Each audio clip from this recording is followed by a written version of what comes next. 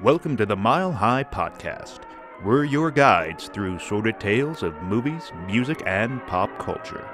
Our show is best experienced under the influence of cannabis, so now is your cue to light up. Now remember, drugs are dangerous. Please use responsibly, but do subscribe.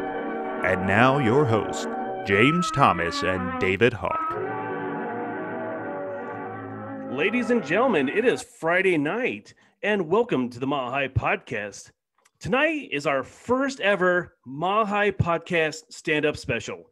Thank you so much for tuning in. This is something that we have been talking about since we very first started, just having some real funny people coming on and starting off the show for us. So we're going to have some wonderful comedians on tonight. And then after the stand-up sets, we're going to go straight into our conversation about the most influential comedians of all time. But let's get on with the show. Our first comedian needs very little introduction, mostly because he is everywhere on Truckee Pacific. He's the host of Santore What Now? Or Now What, depending on who you ask. He's been on comedy stages from Orlando to Minnesota and has recently been banned forever coming back to Colorado. Mike Santore, take it away.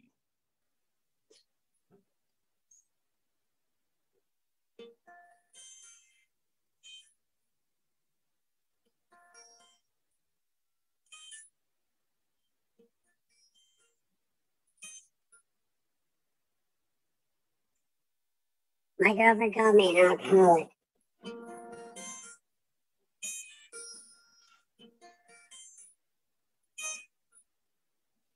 I told her that was a fair assessment of me.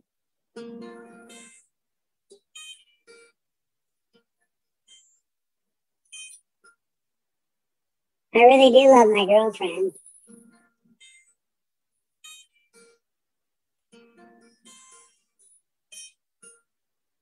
But her husband is a cock blocker.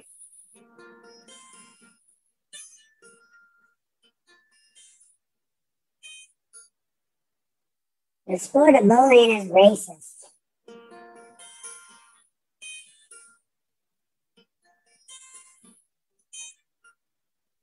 White pins with rednecks.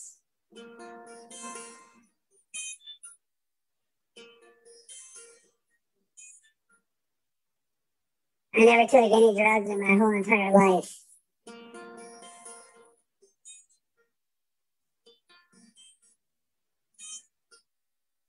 That I didn't like.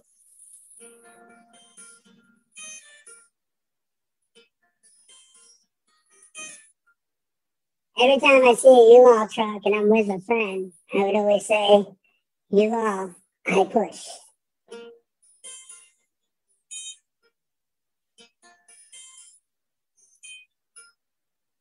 I hate talking to people.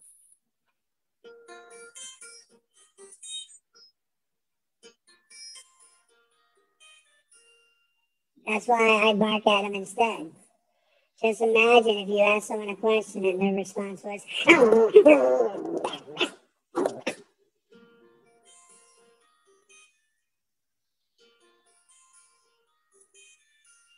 Do you know what they say about bald-headed men with glasses and play guitar?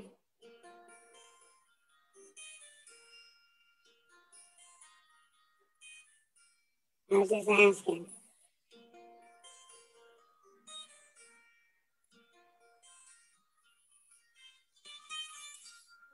So wonderful job, Mr. Santore. Thank you so much. Our next comedian, it comes all the way to us from Alton, Illinois, which I had to find on Google Maps, and it is actually closer to St. Louis than Chicago. So who the fuck knew? I thought she was from Chicago, but she's from Alton, Illinois, close to St. Louis. This self-proclaimed shitposter and lover of kittens will be in Denver on May 14th and 15th because, unlike Santore, she is not banned from coming to Colorado. And she will also be part of the hip-hop comedy throwdown at the Spot Sports Bar in St. Louis on May 20th. Welcome to the Mile High Podcast, Nicole Gory. Nicole, go ahead and take it away. Hey, everybody. So 2020 was a rough year. We had to learn a lot of things, and I started out the year single. And I don't know about you, but dating in the middle of a fucking pandemic, not easy. There had to be rules, you know? He had to work from home, and his grandparents already had to be dead. Those are the rules. Imagine going to suck a dick and killing a Meemaw. Like, he's ghosting you, and so is his grandma. It's not good. It's not a good look. Some things didn't change, though, which I appreciated. He still had those fun little phone calls. You know the ones I'm talking about, right? Hey, baby, you should go get tested. Only this time it's not for chlamydia. If 2 big pills and a reasonable copay can clear up COVID, I think we'd all be a little safer right now. You know? I don't like basketball. I don't. But I fucked a lot of basketball fans. And sometimes you need something to talk about in between all of the blowjobs, you know what I'm saying? So when Kobe died, that hit hard, you know? And I wanted to read everything I could about him. And did you know that Kobe Bryant was named after Kobe beef? Yep. And if you don't know what Kobe beef is, that's that really bougie, they're the bougie cows, you know, they get craft beer, massages. I think they even got the PS5 for Christmas. Like, these cows are living their best life ever. So, like, I just can't, can you imagine putting something in your mouth and loving it so much that you name your spawn after it? My only regret in life is not naming one of my kids' ass. Preferably the ones whose dad doesn't pay child support. Yeah, fuck that dude. So I'm a single mom, and I have a 13-year-old son. Teenage years, they're gearing up to be so much fun. But he's a little too comfortable with telling me like his opinion on stuff. Like, he thinks it's okay to like comment and like how much cleavage I'm showing. Like, and I read every one of those stupid what to expect when you're expecting books, but they did not cover what to do when your 13-year-old slut shames you. I'm gonna need them to put that in there right now. But you know, he's 13, and I have to, you know, do the talk with him. So he'd been spending a lot of time in the bathroom, you know. And I'm just like, okay, let's sit down and talk about this. You know, he had his laptop in there, he had candles, and I was like, it's natural. It's completely natural. And he's like, Mom, what are you talking about? It's like, what you're doing in the bathroom, like, that's cool. If you need to talk about it, I'm here. And, Mom, like, what do you think I'm doing in the bathroom? It's like, if you're touched, and he freaked out. He was like, Mom, that's just my me time. I was like, yeah, I know, that's what I'm talking about. Safe to say, he was just watching anime, not hentai, and having, you know, a little bubble bath. So we discovered that my son is going to be a virgin forever, which is fine by me, you know. So I have the worst dating record. I love a project.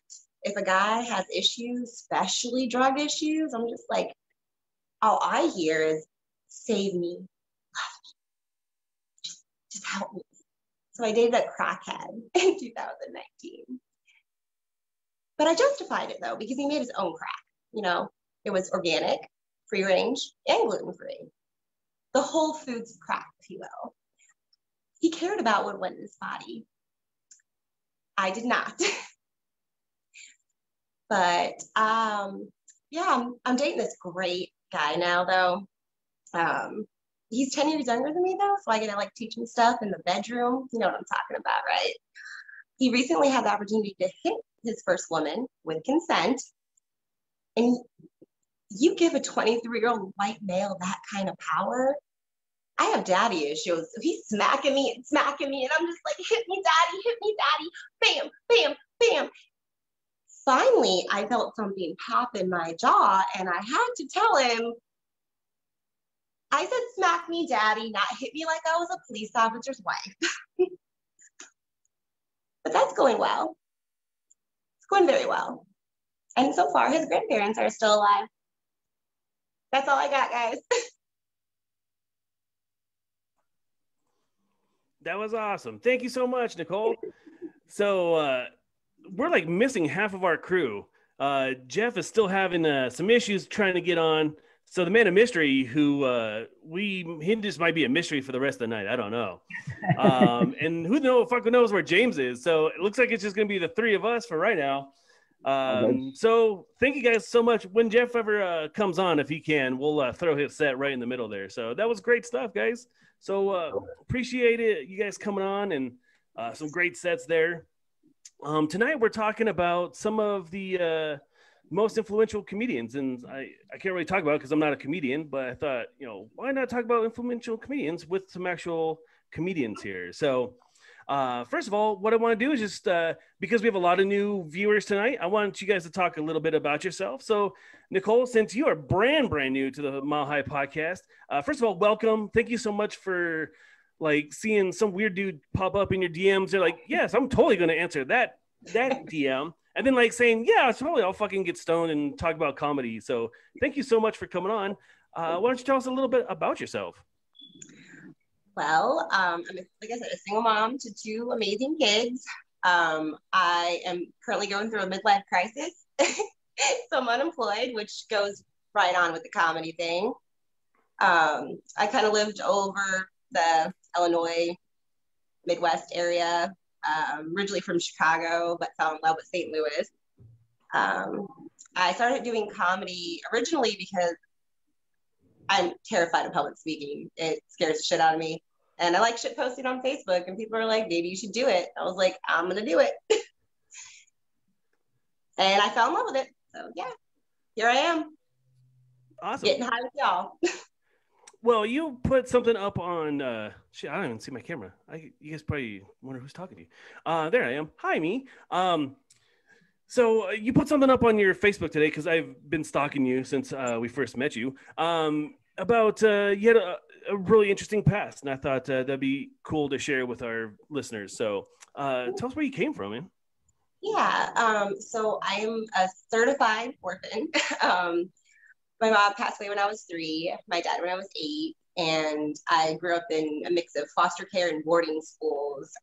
If anyone has ever heard of the Moose Lodge, it's in Moose Heart, Illinois, obviously Illinois. And I got tossed around a lot. When I was 18, I got a JAZA system, obviously. I was homeless for a while. My thing is I love talking about crack. I was actually a crackhead. I got addicted to it. And then I got clean and got pregnant with my son, went to nursing school, stayed in shelters. I'm a very big fan of talking about, that's why one of the reasons why I started doing comedy. I had to laugh about everything that's happened to me. I can make a joke about almost anything. Like, I have a joke about being an orphan and searching for my daddy Warbucks while dealing with my daddy issues.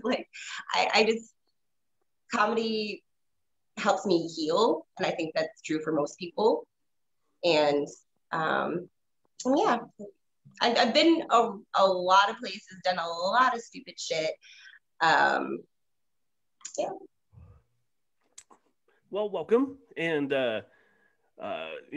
you have a great story, and we love to hear those kind of stories here on Mile High Podcast. Everybody has really cool fucking backgrounds and histories and shit. And we've all done dumb shit. So it's a big community of people who've done dumb shit. Speaking of doing dumb shit, Mike Santore, who are you? Who am I? Who are you? Well, for those that don't know me, I'm Michael Santore. I'm trying to be a stand-up comedian, or I'm a stand-up comedian. I do a podcast on Wednesday nights for Chuck Pacific called What Now with Santore. I'm currently unemployed due to the whole pandemic that we're going through, and then, like she said, it helps you out work on your material and stuff. So that that's good. I have this moment of creating my craft. So I also am a former alcoholic. I've been sober for a year and a half now, and yes, congratulations to you too. That's great, Nicole. But yeah, I used to do a lot of dumb shit. Sometimes I don't do as much dumb shit as I used to, just because of the fact that I'm sober and I have to rethink my consequences. So before, when I was drunk, there wasn't, no thinking, you just went and then there was your consequences. So now that you have a sober brain, you actually think about doing dumb stuff. So I keep my dumb stuff to a minimum nowadays. But other than that, that's pretty much me. Not much to say. I'm still learning the game of life. How old are you again?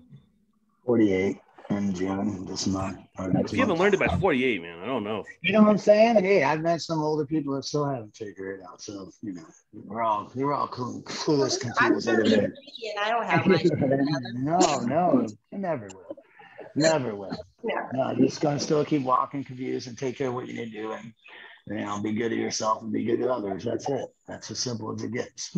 But sometimes that's really hard to do, especially nowadays, and that's unfortunate. So bring on the comedy.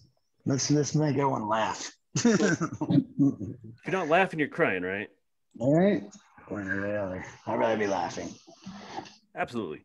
So one of the things that we love to do here on the High PotCast is we are a pop culture podcast, and we like to give love to our local weed suppliers.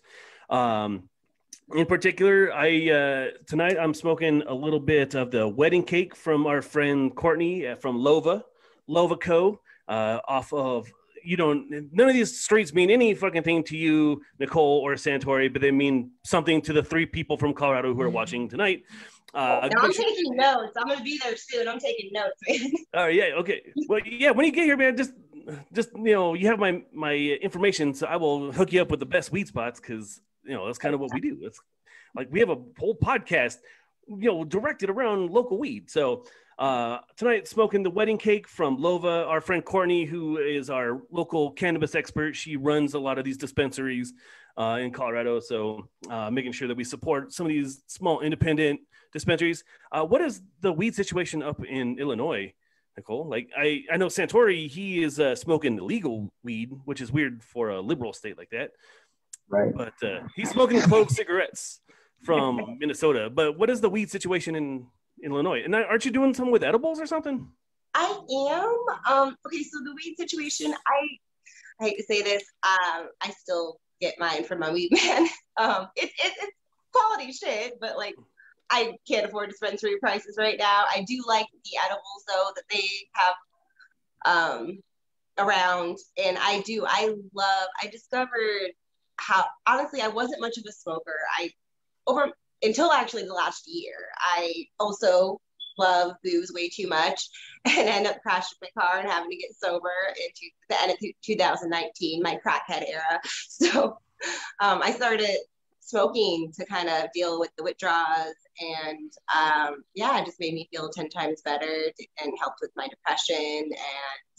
And but the weed here, the laws it's so new because it just was legalized, so we're still navigating them. It's gonna be a process, just like it's been a process in Colorado. Started out slow. But one thing that we are very lucky about is Colorado set the tone for kind of the rest of the world. Like Colorado is the first state to go full recreational, and us and Oregon, I believe it was, and we rocked it.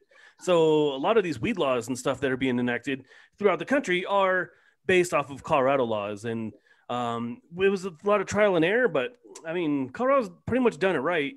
And it's really cool to see that so much pot proliferation is going through the country. Like, it's one of those things that, like, who knew that weed was the thing that was like the great, bringer of people together.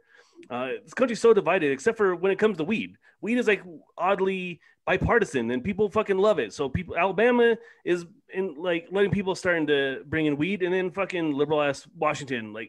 So this is one of the cool things about weed, is it really does bring people together. So tonight, first of all, you didn't give love to your weed. So what kind of weed are you smoking? Is it bag of indeterminate weed, or what is it? Oh no, I know the strains. It's a peach pie. Peach pie. Yes, it's delicious. Nice. Do you prefer a sativa or an indica? I'm actually a hybrid girl. I like a little bit of both. Nice. Gotta have that mellow, gotta have that creative high. What about you, Santore? What are you doing up there in Minnesota? Minnesota finest, guy from, Samson hooked me up. He always does. Got to give a shout out, Samson. Samson.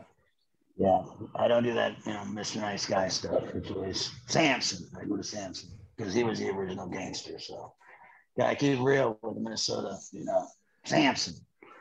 Minnesota's I have no finest idea what I'm Detroit. smoking. I just know I'm smoking something that gets me high and happy. But if you really want to get technical, I do like indica. I like indica. It's more of a. I mean, I don't really get. People like get really super tired and I just can't. I mean, I get to a state of like I'm just good. I mean, there's been points where I couldn't get off the couch, but that was just by choice. It seemed to be a better place at the time than anything else seemed to be. So, but I have to I'm a sativa guy because I do a lot of writing and I do this podcasting thing, and it helps me be funny. Because when I am so antisocial. Like I'm not very creative. I'm very quiet. Like I don't want to really do anything. So if I do indicas, all I do is like fucking sit on my couch and watch shit on TV and snack a lot. And for me, I don't need to snack any more than I already do. So no indicas for me. It gives me, I don't want to be sleepy. I want to like, be creative. And that's more fun. Do you want to see one of my cookies? I want to see your cookies. Okay. I'm going to show you. Also, I just have to know, like, have you ever met an edible hookup with that kind of advertising? That's It's excellent. such a mom thing. Man, you could totally fucking just like go to the local bake sale and just like put a bunch of those cookies out there and like all the cool moms, you're like, come over here. Come on. I got some special cookies for you over here.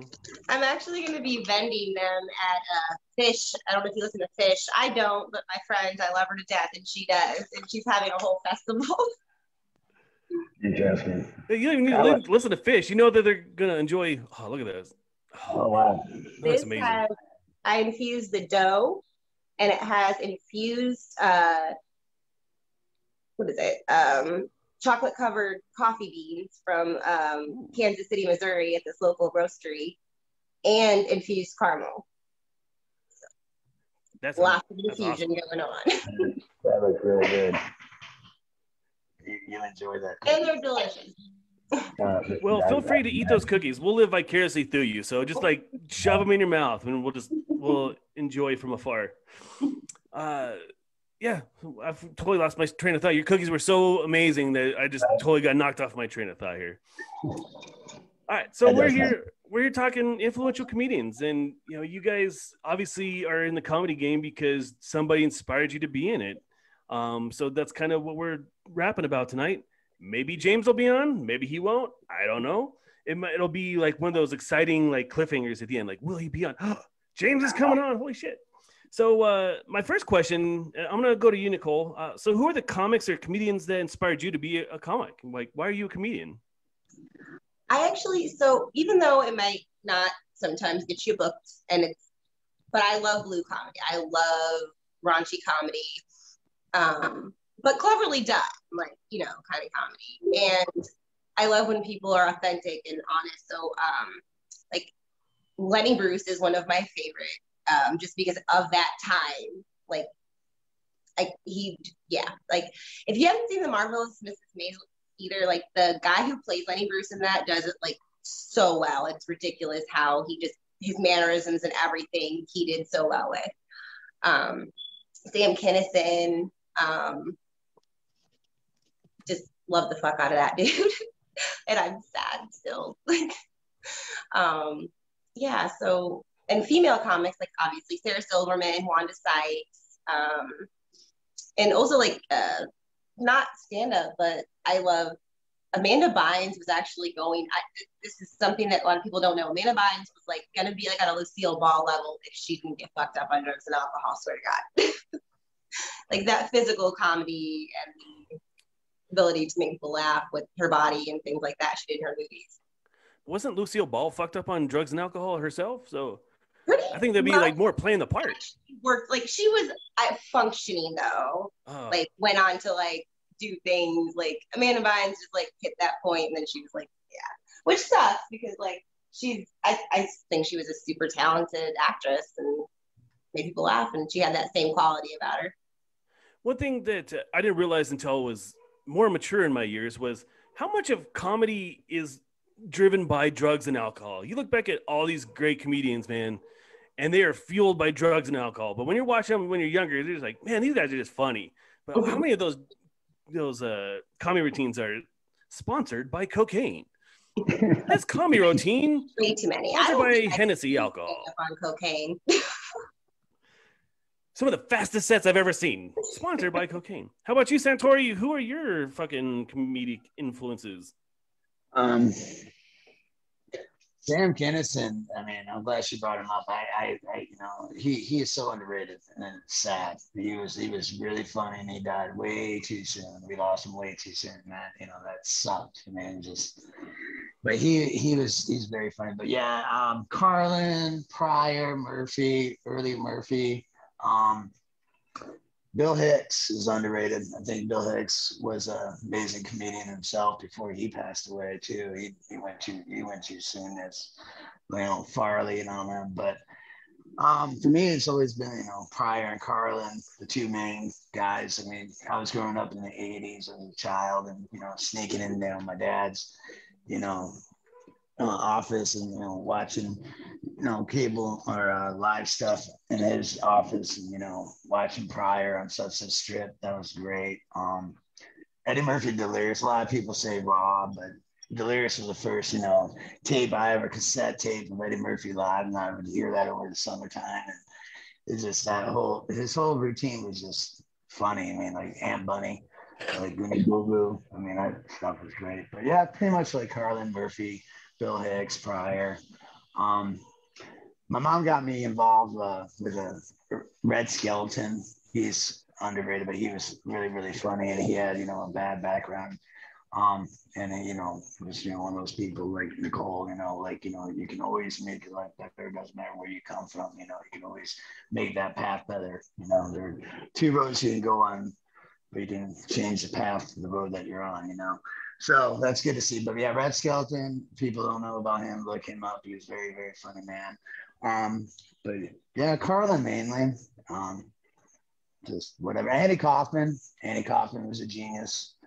We lost him too soon too. It just sucks. Like majority of the most funny people that, you know, you see, they're gone now. And you know, and it's really sad what happened to Bill Cosby. I mean, that sucks.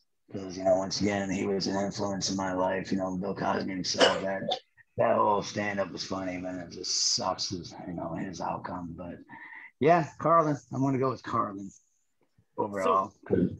Yeah. So Nicole, who turned you on to comedy? Like, because you definitely didn't have like that, you know, family. I'm trying to beat around the bush here, because you grew up in the orphanage, you know. So like, who turns you on to comedy?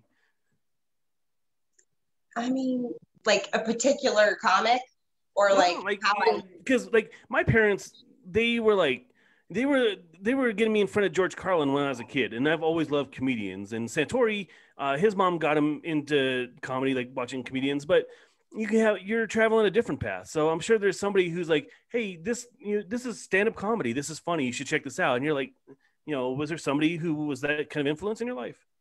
Honestly, probably my ex, actually. Like, the crackhead? No, sorry. Oh, no. Different ex. Okay. An ex. We're still actually best friends. We were engaged. I'm going to be the best man in his wedding that's coming up, actually. I mean, I decided I'm going to be the best man, mainly because I get to plan the bachelor party, and that's cool. I like to plan the shit. But yeah, like we had some DVDs of actually Sam Kinison, and he's the one that I got, like, I was like, oh wow, like this shit is really good.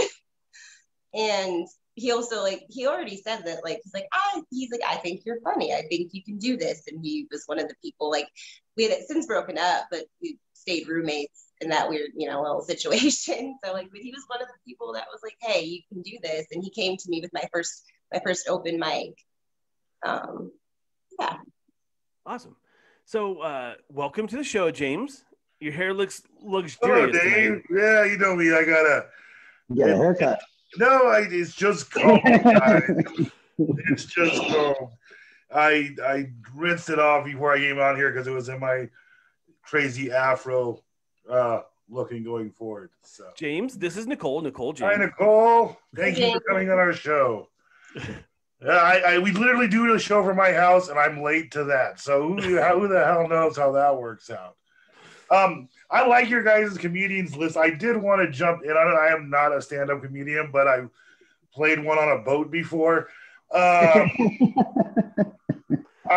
would say that comic influences. Andy Kaufman is huge.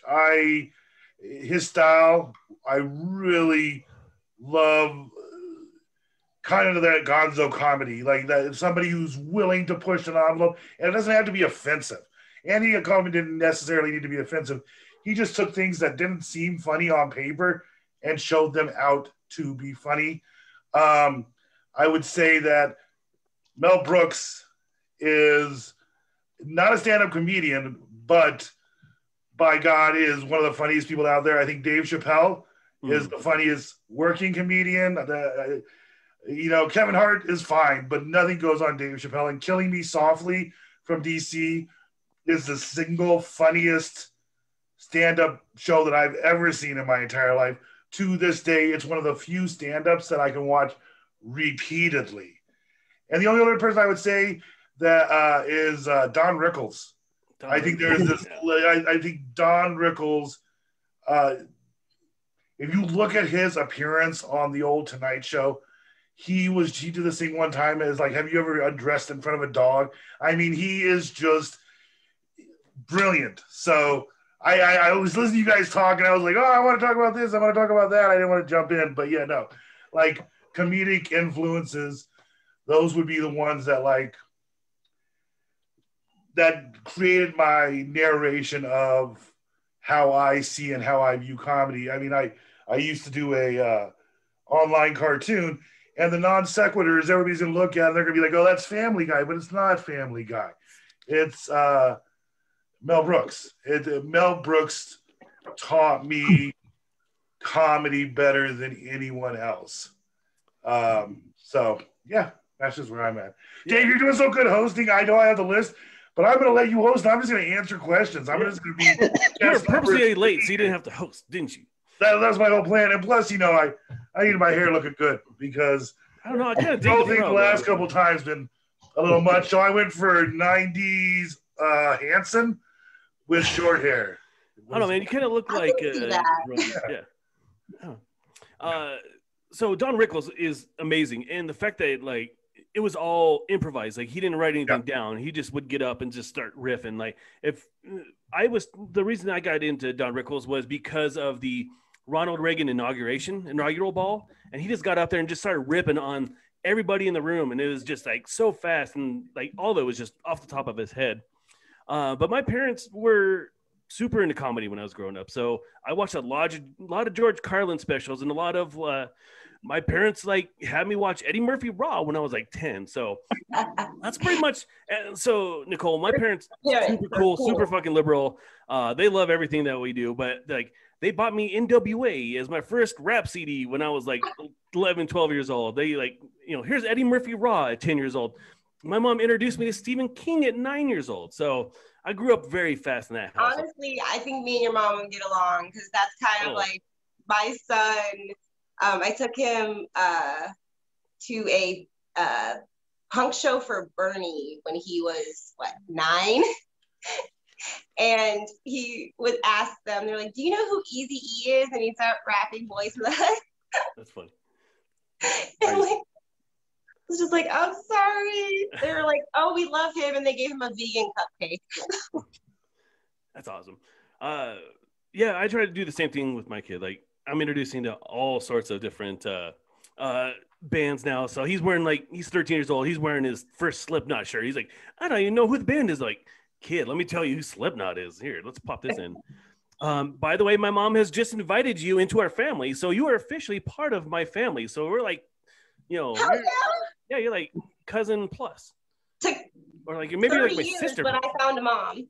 There are a lot of Hawkins families on the Truckee Pacific shows. You will soon find out. Both welcomed in and both just related to Dave. Sometimes the High PotCast is just a Hawkins family reunion, and we stick one other person in there. So it's 7 people from Dave's family and like Melody or me or we just it's fun. It is fun. That's why I have a talented family, so I'll just bring them on, and it's my company too, so it's like whatever, bring them on. I know I said I was going to let you host, but now I'm going to take over on a couple of things. I want to ask some questions. Current comedians, I have to know a few things from all of you guys. So I'm just going to go around and you tell me your initial quick thought of them. Let's go with, because Cat Williams. What do you guys think of Cat Williams? Do you guys like Cat Williams? I'm going to start the way I see it. Dave, you go first. Not really. I think he's kind of annoying. Nicole. Overrated. Okay. Santore. And absolutely the exact thing I feel about Cat Williams. Thank you. Everybody's like, oh, he's so funny. I'm like, is he though? Is he really that funny? Garfunkel and Oates. What do you think of them? Well, I haven't really watched any of their stuff. So, Nicole, you know anything about them? No. Not very Santore? All right, there. It's the girl who is the voice for Webby. I wish I remember both their names, but they used to be a comedy duo. What about Kevin Hart? I like Kevin he's Hart. Okay. Yeah, he's pretty funny. He's fun. Who's the best working comedian today in your book? John Mulaney. What do you two think of John Mulaney? I have a very interesting opinion about John Mulaney. So Nicole, you go first. What do you think of John Mulaney? I like John Mulaney. I think he's really funny. I don't know about the best working comedian right now. Well, who do you think? Who do you think is?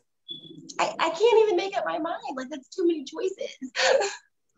I don't know. That is definitely fair. Santore, what do you think of John Mulaney? I don't know who he is. All right, that answers a lot of it. And who's the best working comedian at this moment? For my opinion, or like your opinion. At this moment, like right now, today. Like, they don't have to be telling jokes right now, but like, yes, they're an active comedian. Well, I'm going to have to say the most active comedian I know working right now that's really funny is Preacher Lawson. There you go. Preacher Lawson. Very cool. I don't find John Mulaney kind of answer. That's very out there. I don't find John Mulaney. He's kidding. You don't find John Mulaney funny? Are you serious, man? I don't even know who that is. I find, here's what I say about John Mulaney. I think John Mulaney's sketch, John Mulaney in a 5-minute set, a 5 to 7 minute set is on point. I can handle John Mulaney for a 5 to 7 minute set. But an hour special, when he hosts Saturday Night Live, the John Mulaney of the whole thing gets a little wearing on me after a while, is how I would say. Have you seen his actual stand-up show? I have. All right. I don't think it makes it better. I think, listen, there are people I appreciate, and I appreciate there's sometimes he makes me laugh a lot. I like Bill Maher. I don't like his stand-up generally, but I've been watching him for 20 years. So it's one of those things that somebody was like, I got you tickets to Bill Maher's stand-up show. And I'm like, oh, yay. I mean, and I have to tell you guys, and Santore knows this because I used to take him to the comedy club all the time. I am the worst audience member at a stand-up club. We don't like you guys. Yeah, I'm the guy who you look at and you're like, why isn't that guy laughing? Why isn't he, why isn't he doing anything? And it's because I write comedy and I have comedy incorporated so much of my time. Me not laughing does not mean I don't think it's funny, but there are times where I go in my head, I'm like, oh, that was very funny. I'm the most annoying person in the audience for a comedy show. If you get me to laugh out loud and like really just crack up, you've done something amazing. And I feel really bad, and I'm self-conscious about it over the years. I'm like, that's why I don't even like going to comedy shows, because people are like, are you just trying not to laugh? And I'm like, no, but I appreciate comedy. So to me, it's like art. It's like watching art. And if it's funny, it doesn't actually have to come to me through an audible laugh. Sometimes I can go, oh shit, that's funny. If you get an audible laugh from me, it was funny and you surprised me. You know what I mean? You caught me off guard. I didn't see it coming. Because a lot of times I see jokes. Yeah. That's, if you get an audible laugh from me, that's what happened. I'm just the opposite, man. I don't, you don't have to be very funny at all, and I'll be fucking rolling. Usually because I'm stoned when I go to comedy shows, and I fucking love going to comedy shows almost as much as I love going to heavy metal shows. So I get to see all sorts of cool comedians, and they're just I love laughing. So I'm the easiest person in the room to have in your audience. So if James and I are together, then we're gonna balance each other out. So. Yeah. So Nicole, you said that you couldn't pick just like one comedian today that you think is the best. Name a few of the ones you really enjoy. I honestly really like a female like Tiffany Haddish. I actually really, really like her. I think she's fucking hilarious. Sarah Silverman. I love Sarah Silverman. I will admit something, and I'm gonna admit it publicly. I don't like her anymore, but one of the reasons why I started watching a lot of more comedy was Amy Schumer. Don't hit me. She was hilarious. She was really funny. At first, yeah. Yeah, it was like bad rap. Yeah, she was hilarious up until she did her show, and her show was brilliant. And then after her show, I think she kind of fell apart. But yeah. Have you listened to Fortune Feimster at all? She's one of the best comedians. Oh man. Wait, Fortune. Yes, yes, the gay Southern one. I love when she talks about her fucking family. Oh my god, when she talks about she cracks. And she has the best Instagram too. So if you follow her Instagram, she does these like little. Every time she has ice cream, she like does a little ice cream dance. So it's great. I actually don't have an Instagram. I'm very bad at social media. Well, you can follow her on Facebook. I know you're one of the old people now that only has the Facebook. I feel like that. You don't have the Discord server, or is that what you're saying? I don't even know what Discord is. I don't know either. My kid's on it all the time, but I have no idea what the fuck it is. He could, be on the dark web. I know it's like a messaging thing because that's like my son is dating a preacher's granddaughter right now, so like they can only talk for like a half an hour at a time from certain hours, and they do it on there. Interesting. So James, what are some of the comedians that you're digging on right now? So I like Ali Wong. I think she's pretty funny.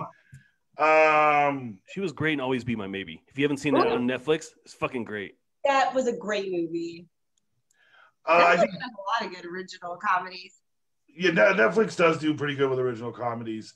I think that I don't know. I'm having a resurgence of appreciation for Pete Davidson for some reason and no reason at the same time. Like, he really annoyed me for a very long time. But, like, after the last year, I'm like, I see the value in you. You know what I mean? He's I really just a hand. My comedy comes more in structured, scripted form in film and television. Really, I think well-written comedies are hard. I think Seth Meyers is probably the funniest of the late night hosts, followed by James Corden, and neither of them get the attention that other people should. I think Seth Meyers is another one who I didn't think was so funny, and I've grown an appreciation for him over the past years. He does weird non sequiturs in his own thing. So I don't like Jimmy Fallon. One of my favorite lines in The Simpsons ever was, "Kids, what are you laughing at? And don't say Jimmy Fallon or I'll know you're lying." And I'm like, yes. So, I think I will say that, like, Netflix has given stand-up comedy a revival in a way that I don't think we would have gotten without streaming services. I think stand-up comedy, as far as like, it wasn't transitioning as well to DVD. It did fine in VHS. It did not transition as well as to DVD. HBO really stopped doing comedy as much as they used to.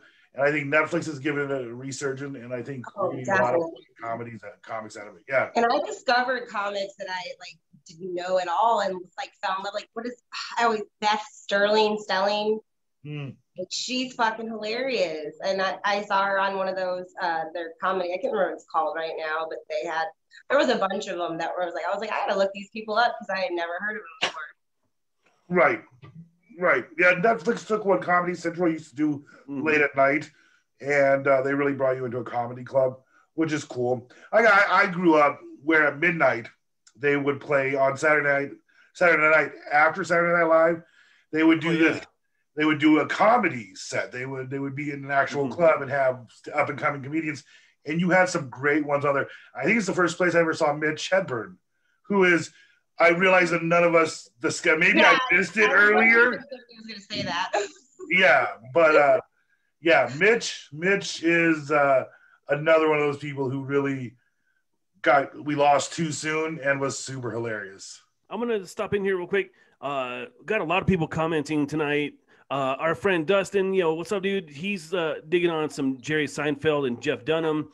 Our buddy Robert, he's liking Dave Chappelle, a lot of Dennis Leary, a lot of Dave Chappelle. My mom likes Tiffany Haddish and Aquafina. Yeah, so a lot of love for Dave Chappelle in the commenters. Dave Chappelle is.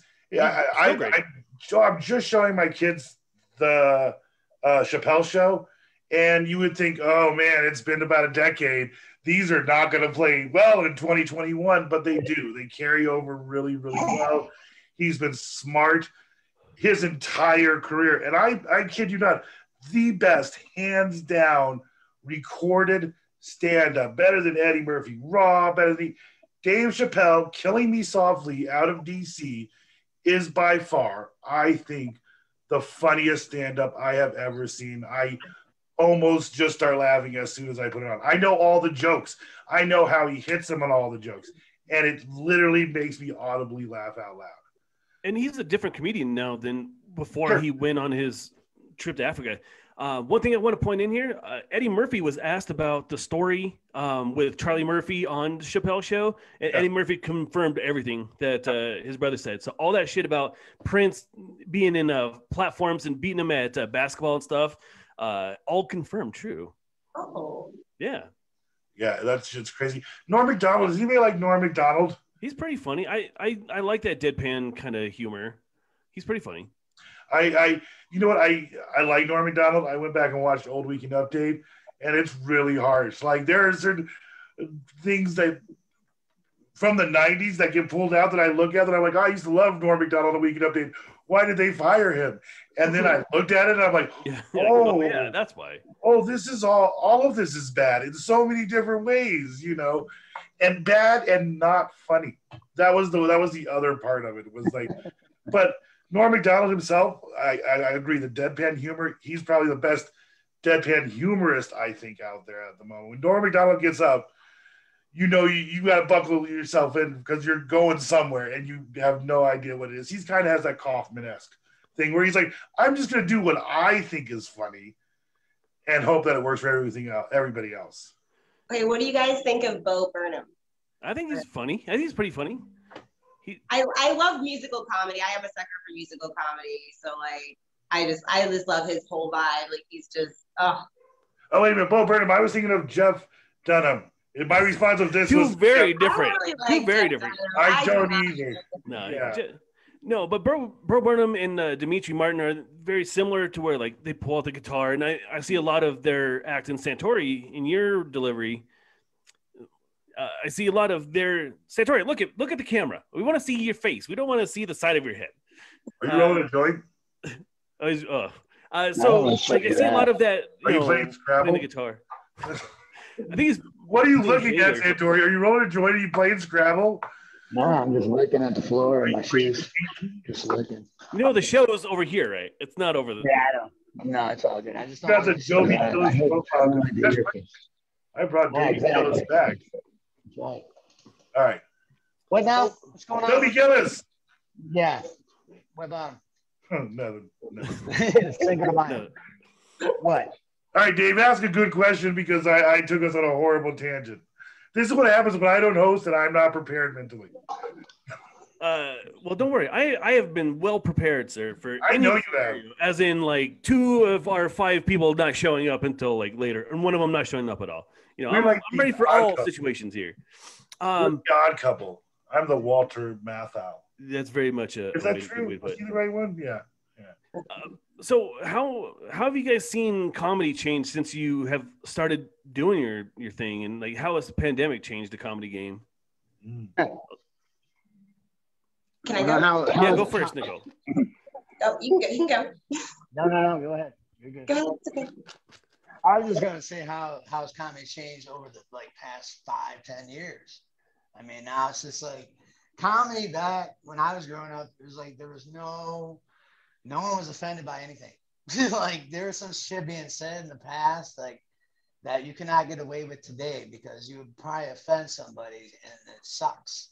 So I think that comedy has changed over the years where comedians now, I've heard Seinfeld won't even perform at colleges because he knows that someone's going to complain about something he might have said that hurt someone's feelings.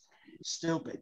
So that's how comedy's changed for me. Is I think everyone's gotten too soft and got very offensive for no reason, and it's stupid. So that's all I can say about that. I've heard that from comics. Old crotchety comics like you, Santore. I've heard that a few different times. What about you, Nicole? What do you think? What do you think? How has the pandemic treated you, and what do you think about what Santore just said? Well, so at first, I started right before everything shut down again. I did it 5 years ago, and then I bombed one night and stopped, and then I started up right when everything shut down. So I think the worst time to do it. But the thing that was really cool that I've noticed that came about is a lot of independent comedy producers and people wanting to put on shows. And I was one of those people. I'm a nurse too.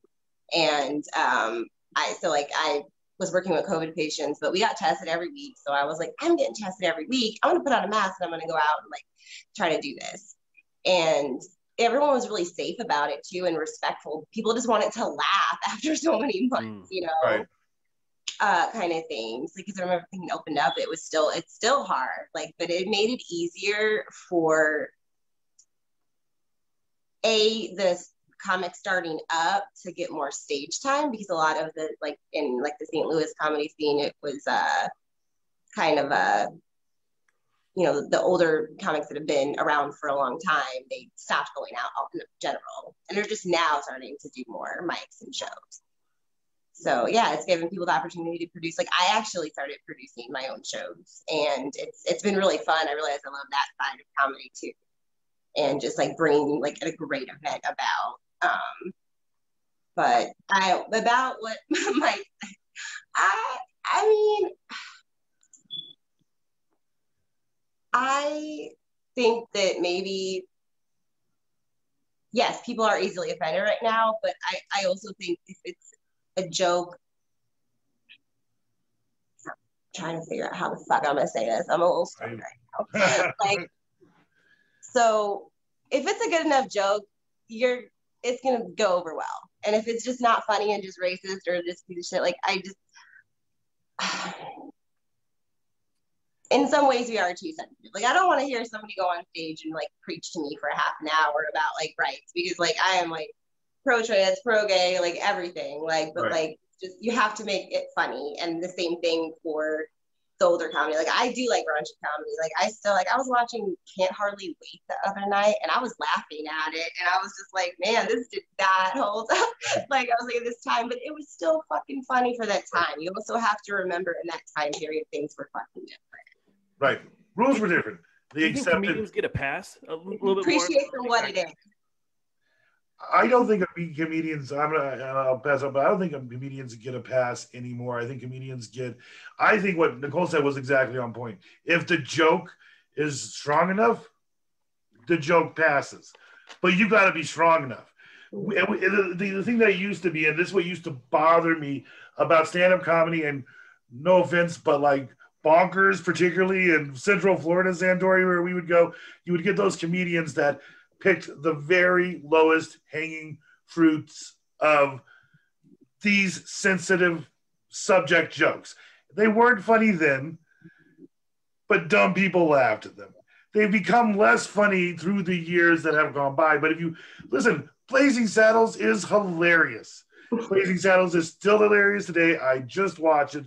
Super offensive, but every single joke in that movie lands. Good jokes get the pass. And unfortunately, sometimes it goes down to your level of fame, I think so too. I think to a level. Because if you're too famous, people will want to take you down. So they'll become more offended. Or you could be too famous and they could give you a pass. Dave Chappelle gets a pass a lot. like his first Netflix stand-up. I don't remember when he started doing stand-up again for Netflix. When his first one, some of the things he said about transgenders, so there were a lot of things that were tough, and not every one of those jokes landed. Now, every stand-up since then has rolled out a little better and everything, but I don't think these jokes landed in 1990. I think we were just, more accepting of it. We're like, well, we've used up all the comedy. These are the only jokes we have. And I think people right now are proving that there's a deeper tone of jokes. I like I said, I made an online cartoon in the late 90s, early 2000s that I watched the other day that my kids and my family have seen 1,000 different times. And we all went, ooh, it's funny. That's still funny, but ooh, And I think if somebody really enjoyed it, I'd have to explain it. Well, I don't think this. It's a stereotype, which I played up on, Yeah. Low-hanging fruit. And I grab from the low-hanging fruit sometimes in my comedy, and that's the part I don't like seeing 20 years later. You're like, ooh, that was super easy. It's the James Gunn thing. James Gunn made a horrible joke, low-hanging fruit. He got a lot of trouble for it, and, So. No, that's true. And I feel like for me, I said, I love raunchy comedy and things like that, but they're also like if it's just offensive, I love things I love abortion jokes. I fucking do, but they have to be clever, right. I just don't want yo, I got 5 abortions. You gotta be yeah. And I learned that from experience. I once took a mic at it was a counter rally for a pro-choice rally for a counter for the pro-life. Right. And I took that mic and I was trying to be supportive. This is before I even started doing stand-up. And I was I was literally this. I'm just so I have 2 kids or I have a kid at the time. And I was I love them and stuff, and I'm glad I had them, but I'm glad it was my choice. But I was they could have been medical waste, and everyone stops. And it's a know your audience crowd play. Dude, no one wanted to right. They were just no, we're not doing this today, man. And I felt so ashamed, and I walked away. I was it was not that funny. I just didn't know what to say at the time. I was. Right. Again, you can tell when it just landed. You know what I mean? If you would have got a chuckle, you're I could work with a chuckle, but it's starting to fire and with Tinder, and you're oh, I got no spark here. I'm not dealing with any spark on this one. That sucks. That's yeah. You put yourself out there. There's a lot to be said for doing that. Yeah, that's what I was going to say. Being outgoing, being the kind of person that's not afraid to walk up to in a large group of people and say something unscripted. Sometimes that's what happens. You know what I mean? You're damn, that you don't understand. As I was going in my head, it sounded much funnier than that came out. You know what I mean? And oh yeah. Are you a fan of? Right. I see the problem with what I just said there. Why didn't I figure that out 7 seconds ago? Are you a fan of Anthony Jeselnik's comedy then? If you like that, pretty offensive but not overtly offensive humor. I have never I never heard that person actually. He and John Mulaney are the 2 funniest comics I've ever seen. But if you have not seen Anthony Jeselnik stuff, he's offensive but fucking hilarious. Yeah, and he's offensive. And if you like that kind of thing, but you go in. I think that's one thing about comedians is Anthony Jeselnik is offensive. God, I can't remember. Sarah Silverman is going to tell some off-color jokes. Going into those shows that's going to happen. So you are prepared for that kind of stuff. But when it gets out of that little pod of people, that's when people start to get in trouble. Yeah. True.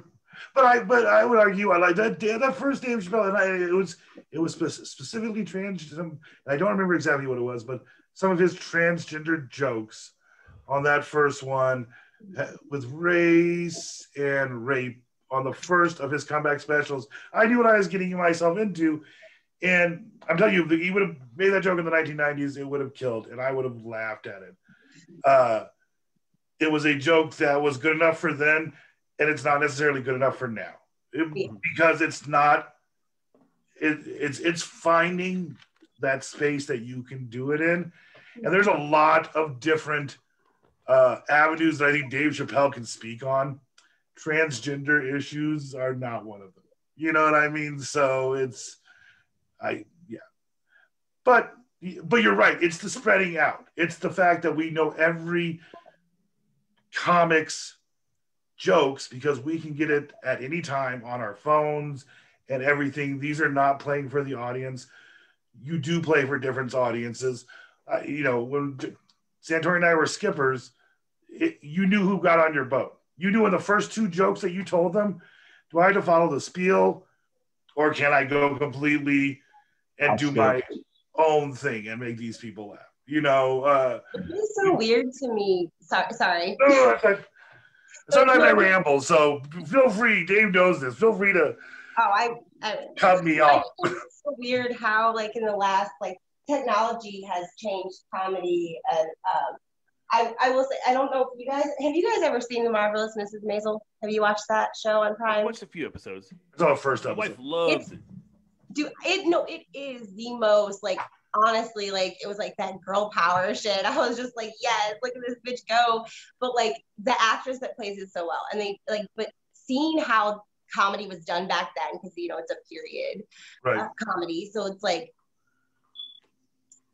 clubs where, like, hardly anyone knew, like, I mean, these people didn't know that her husband was taking somebody else's jokes because they didn't have, unless you were in that city, in that in that place, like, they didn't have a way, and they just started recording comedy and stuff like that, and people were getting the records, and then that's how you slowly. And so to me, it's cool watching that, and then how far we come with technology and stuff, and how comedy is so easily accessible. Well, and comedy seems to. What do you guys think of TikTok? Because how comedy changes. My wife watches TikTok. She loves TikTok. But they have some people who do characters on there and everything. It is definitely a form to relate comedy for another generation of comedians. That doesn't mean that I think I don't want to see, like, Martin Short doing a TikTok. You know what I mean? But people who grew up on the TikTok, I think they can make some pretty funny content. So. I think what's changed comedy more than anything is YouTube. Because you have comedians putting shit up there, and then you have kids like Danny Gonzalez. My kid loves fucking Danny Gonzalez, and his shit's really funny. And he's just a guy who was a comedian, and he put a platform on YouTube, and now has like millions of subscribers, and people love it. So you can, grow your base through YouTube. You don't necessarily need to do the stand-up gig. You don't necessarily need to do records and albums and specials and shit. You can just get up on YouTube and get your shit out that way, and you can probably grow your audience faster through YouTube than through anything else. Yeah, that's a good point. I mean, you would think, I think it's different kinds of fame still. There are YouTube famous people that I don't know their names. You know what I mean? Like Logan Paul. Logan Paul, I guess, is somebody who's about to fight a boxer. He's a famous YouTube thing. I think the one thing about YouTube comedians is that my kids watch different YouTube comedians and I can't name them. And that maybe that's because of the conventional way that I've intaked. Even the TikTok people that my wife shows me all the time. I don't know. I could not tell you who you should go to see a reference of what I'm doing now. But I can quote comedians from the 90s, from today, from that still go that conventional way of television, bar, stand-up, that whole nine. Yeah. It's traditional comedy. It'll never go away. It'll just adapt. But you're going to have different levels. And as technology changes, you're going to have different kinds of outlets to be creative. And the most successful ones are the ones that can like really adapt to all the different platforms that are available to them. Your hair still looks beautiful, James. I love how you're doing the Prince Charming flow. Yeah, it keeps coming out. That's what happens. Is because it's slowly watching it dry and get like poofier as it dries. Right. Like a chia for 2 hours, it would be out, man. He has the most amazing fro, Nicole. You have no idea. If you stick around long enough, you'll see how amazing his fro really is. We'll do a time lapse of this episode specifically from when I come in with slick back, short hair to where it is right now. So, All right. Well, I think we're kind of wrapping up here. I'm going to go around the horn, and I want you to give me one or two comedians that we haven't talked about yet, and that you think is really funny that we haven't talked about. So, James. Damn it! I was afraid you were going to start with me. I blew my comedian load already. I wasn't prepared for anyone else. Who haven't you talked about yet? Yeah, I don't know. I have nothing. I'm totally not prepared for that. I gave you all my best comedians. There's so many comedians out there that we didn't touch on. What about you, Santore? I would have to say Stephen Wright and Cheech and Chong. Oh, man. Coming out strong, Santore. Made up for James's lack of any answer whatsoever. Ricky Gervais. There you go. Yeah, Ricky Gervais is good. There's somebody. How about you, Nicole?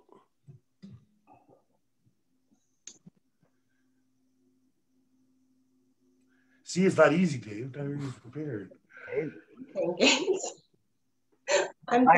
This is why we have the test at the end of the show. We want to see how stoned you got over the course of the show. And then we end it with a test. I did get a little stoned. I'm trying to think. No, I am trying to think right now.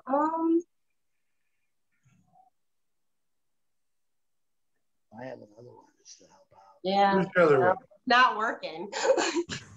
Gilda Radner. There you go. Gilda Radner, Steve Bob, Martin. What do you think of Bob Saget?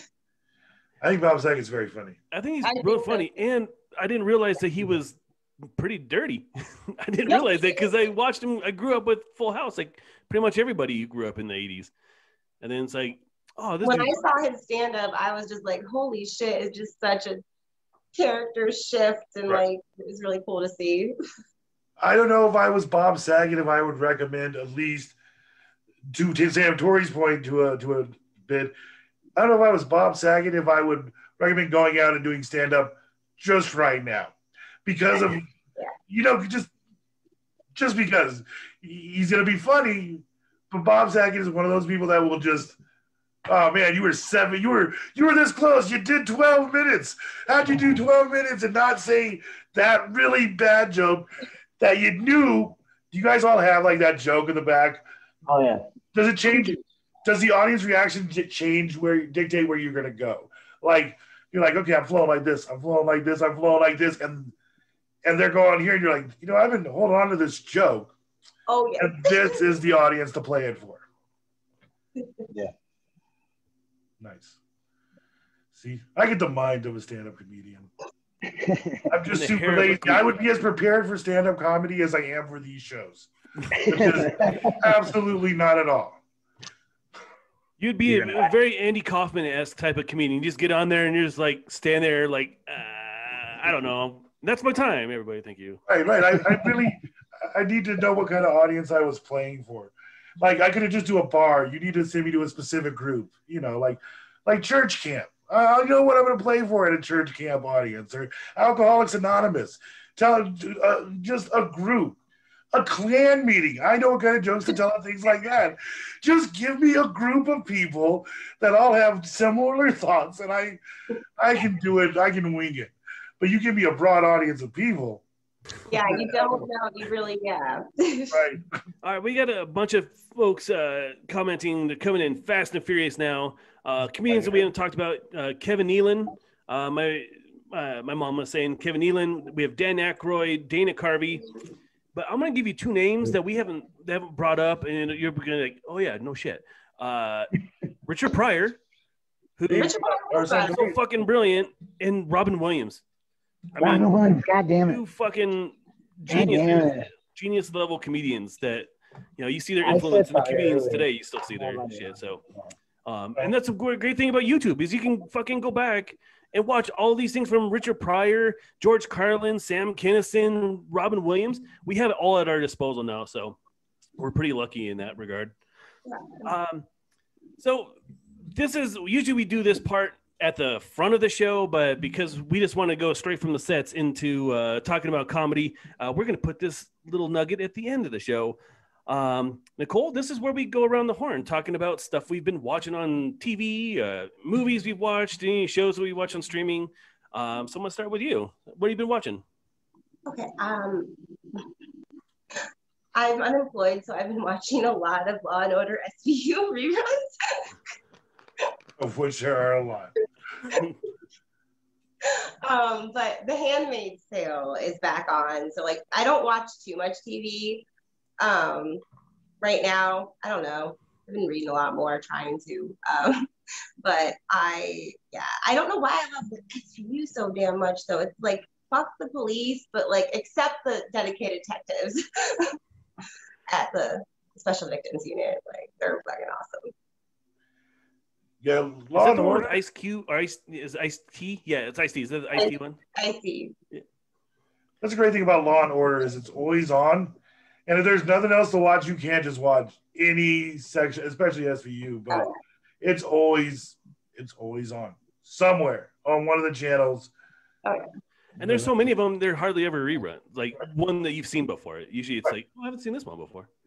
Yeah, they got like 700 episodes or something. What about you, Santore? What are you watching? Just a bunch of reruns on whatever comes on the TV, like The Office, South Park. Nothing, no movies or nothing. Oh, did I tell you? Wait, I did get my DVD. Number one date bought me The Wildlife, so I did watch that. How was it? Yeah. Was it as good as you remembered? Yeah, it's a great movie. I was very happy and very pleased. So I do have Good. it for the I'm glad you got it. and I recommend it. And if you're looking for a movie to watch, it's really fun and has Eddie Van Halen orchestrating the music. Yeah, but you had to jump through a lot of hoops in order to get it. So it's not like, hey, you should check this movie out. And it's like, no, you have to go these steps in order to get this movie that nobody has heard of. It's really that. Yeah, it's crazy. If you want to go through the hoops, if you have a DVD player, order it. They have it on Amazon. What about you, James? What are you watching, bro?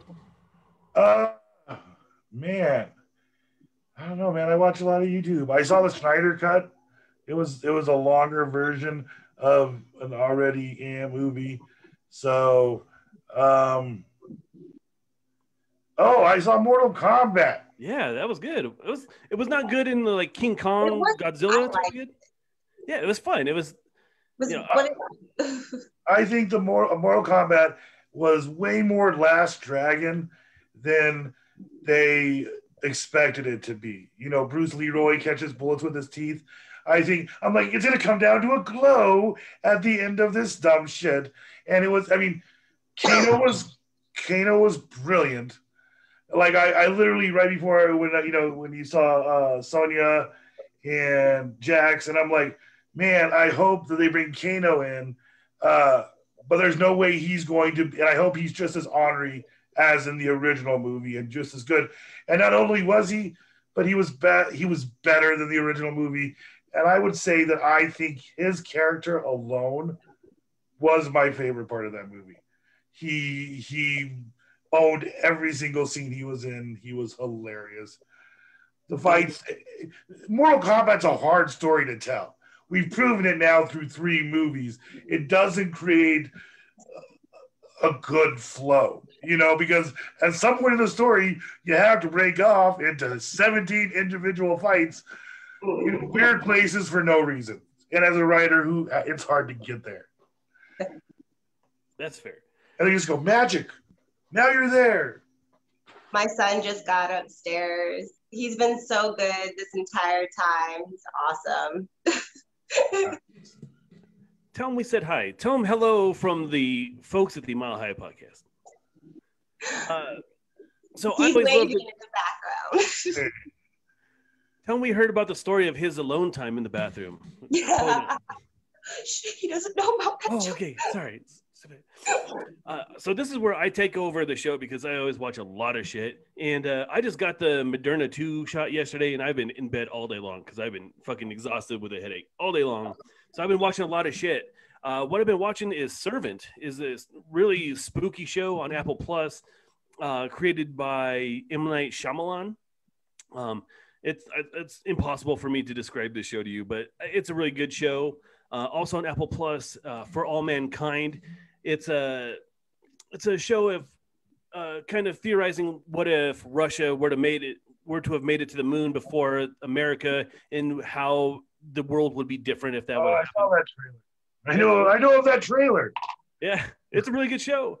But surprisingly, the two best shows that I've been watching over the course of the last week is two animal documentaries on Netflix. One is called Life in Color, where it's like blue. It's like the planet Earth shows, only it's about like colorful things, like the colors of the Earth.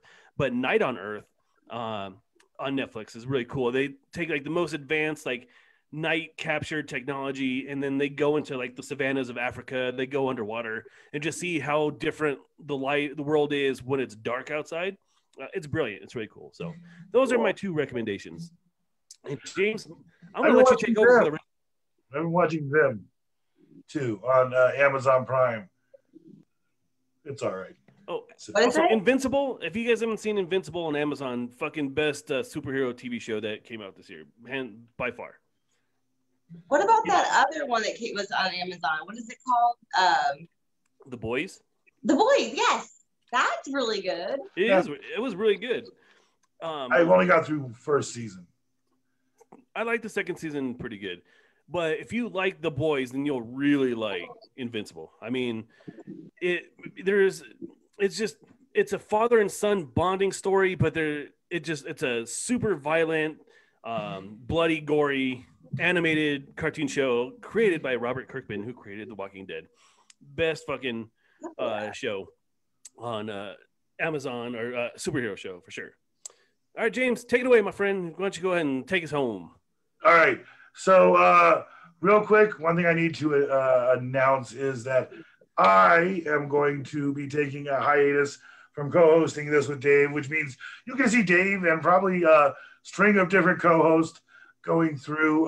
Those of you know what's going on. My family has some there's just my dad's not doing well, and so I've been splitting time, and so I just can't right at the moment give as much attention to the show as I'd like to. I will still be behind the scenes talking to Dave and Santore and everybody at the Truckee Pacific crew, but I had to step back for a minute. That is my big announcement. I'm assuming that's what you meant by taking it over and closing out the show, basically. Yes. Okay. I'll be co-hosting with either Santore or Dr. Detroit. So. Oh, there you go. That'll be my rotating co-host. Very nice. Very nice. Well, and then, so what does that mean? What does the next week look like for you, Dave?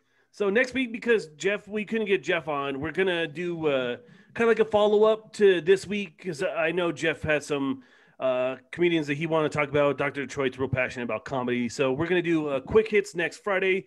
We're going to catch up with those guys, and hopefully we can see Jeff's set that unfortunately we couldn't see tonight. But that's what we're doing next week. We got a week off coming up. I'm so excited for that week off. You have no idea. And that's the same weekend that I can't remember. There's like some movie coming out that week that I'm real excited to go see, which is not very helpful, but I'll remember. I'm just very high right now. All right. Nicole, you have anything, something to promote, any kind of shout out to make that we should look? If you are around Denver, send me a DM. Maybe we can meet up and smoke. I'll be there from the 14th to the 16th. And if you liked anything I said, add me on social media, Nicole Gory. I post some sick ass memes. Nice. And great pictures of her kittens. If you haven't seen her kittens, they're amazing. Memes and kittens. I totally appreciate that. I got a shit ton of kittens. Santore, what do you have to promote for us?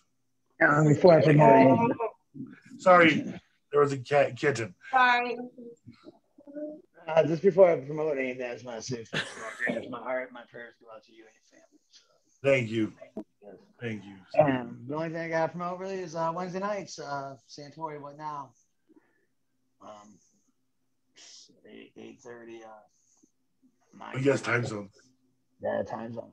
9 o'clock my time, which is Mountain Central Time, and then 8:30 Eastern Mountain Time, and then 10:30 Eastern Time. See what day. So his show is on Wednesdays at 8 p.m. Mountain Daylight Time, at 9 o'clock Central Daylight Time, and 10 o'clock Eastern Daylight Time. Don't worry, man. I got your back. I'm telling you, one of these days, I'm going to have the time that I'm going to sit down and I'm going to edit you explaining time zones It's fun, isn't it? every Good one of time. these episodes Very enjoyable.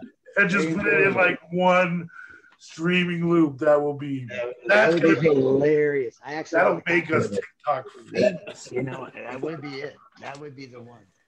Dave, you have something else to promote that is not directly related to Truckee Pacific Yes. or Mile High Thank you Podcast. so much for asking. I Oh, appreciate it. Yeah, so of course, promoting my book Caldera, available now on Amazon in paperback as well as on your Kindle, on your Nook. The Audible book just came out. Race Through Space Event Horizon 2 just came out on Audible, and that's really fucking cool. So go to Amazon and please buy my stuff. Thank you. Excellent. That was a good promotion. Well, you know what? Thank you guys so much, Dave. Thanks for bailing out in the very beginning when I was not here because I was stuck in traffic.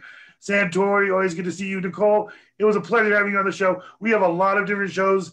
We would be more than happy to have you back at any time on any of our shows. I hope everybody goes and checks out those sick-ass memes and comment blazes you up when you were in Denver. If you guys want to get a hold, it's been fun. there you go. Well, thanks so much. I really appreciate you coming on, dude. Thank you. If you guys want to get a hold of us, you can get a hold of us at www.truckypacific.com. That has links to things somewhere else, but it's our page. You can contact us at the Mile High Podcast at gmail.com. If you would like to give us money, because sometimes people like to do that. We work hard on this show. We do it all for free because that's just how it is. Some money would help. It would expand out what we're doing. You can Venmo us at Truckee Pacific 303. We're on a bunch of different things. So like, subscribe, follow, whatever else. Hit that subscribe, hit the bell, do the subscribe. All thing. the things. Do all the things you know you're supposed to do. And of course, a shout out to our season sponsors, Paul and Betsy Hawkins, who every time you have a new guest, they welcome into their family. That family is just growing larger and larger by the minute. But with that my said, inheritance is going shorter and shorter with every person we bring into the family. right. I hope that inheritance works in seniority because I've known you since I was like 6. So it's been a pleasure, guys. I will be back. This is not the last time you'll see my face. But for me, I'm signing out. And for everybody at the Mile High Podcast, have a good Friday. Thank you. Have a good night, guys. Good night. All right. This has been a Truckee Pacific production.